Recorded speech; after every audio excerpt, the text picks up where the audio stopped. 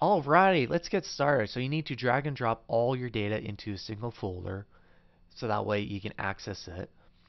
Now, unfortunately, I don't know how to zip it up, so you have to do this manually. So it's kind of tedious.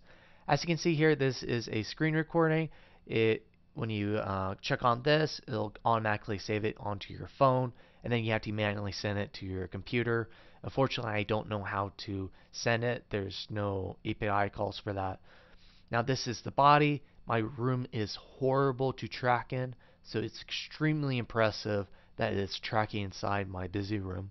There's a lot of points that it could mess up in. So it is a little jumpy. And if you want better, cleaner data, it would be, not as busy environment or background. And as you can see, it's pretty solid. So it's also really handy to send yourself the screen recordings so that way you can make sure that it's actually doing what it's supposed to do. Otherwise, it's kind of just guessing. So I'm opening up the blend file. I'm deleting the cube, and I'm going to show you how to install the add-on. As you can see here, I already zipped it, so it's iPhone Capture. I saved the old one just in case if someone needs it. So go to Preferences. You have to install it manually, and since this is a GitHub and I'm going to be, have it available for everyone, I need to go to my documents, GitHub, and Blender Motion Capture is the switch file, the Xcode file of the actual app itself. You can look at it if you want. So iPhone Motion Capture, make sure you hit the zip, otherwise it won't install it properly, and then you have to click on it. When I create a new add-on, what you're going to have to do is to completely remove it from your blend file and then reinstall it again. As you can see, now it's onto the side. So go ahead and find the directory of your capture folder. And the reason why I have this set up is so that way you just select the folder and then everything's inside the folder, so that way the app can just grab it. Otherwise, it's really tedious to drag and drop the specific files. So we're going, that's the start frame. And so that way you can add on multiple motion captures if you want to make it flexible. So whatever you set the start frame, that's where the start will be. Just created the bones. As you can see, it's just a pile of bones. The reason being is there's no default position Apple provided of the joints. And it's the position, there's no rotation, so it gets really complicated to try to transfer that into a body.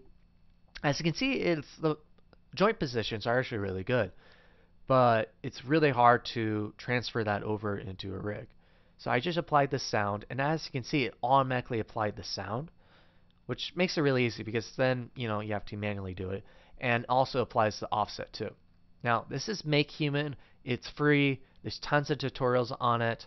Make sure that the rig is for game. I'm just going through that. You have to have all the topologies inside already done, or else it won't work.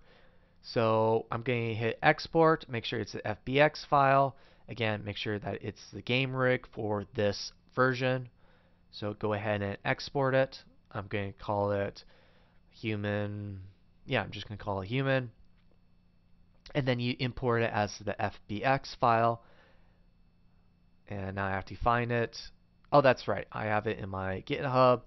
So I'm going to go to Blender iPhone. No. Oh, that's right. I'm having this as the tutorial. There we go. Sorry about that. And as you can see, we have our character, and then we have our bone. And so now what we're going to do is save it. And I'm going to save this in the tutorial so that way everyone else can access it. So you can see, the process of it, how it looks. And you should always save it. And I probably should have saved it earlier. So it's saved. And now I need to apply the Make Human rig to the motion capture rig. As you can see here, I did kind of a hack, and you can kind of see it. It's tracking the points. So I tried to do the rotation. That did not work. IK, would probably be the better solution, but I was just trying to do this under an hour. So I am like skipping ahead on some of the stuff, but the full video was an hour, just to give you a reference. Now for creating the mesh, and also, so you hit check generate, and what it'll do is it'll create all the shape keys. You have to make sure you create manually the basis or else it won't work. And then you create the motion capture rig. Now I'm going to go really fast into this to not waste you guys' time, but you have to manually set up the shape keys for every single one.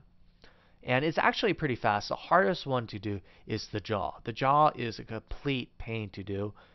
Now, if you're having difficulty of like what these shapes names, I'm going to provide in the link. Apple does have really a nice page on what this is, what it should look like, and also the position of it. As you can see, there's an actual image of it, and then you have to apply all of it. So I'm just doing all the shape keys, and as you can see, you have the rig.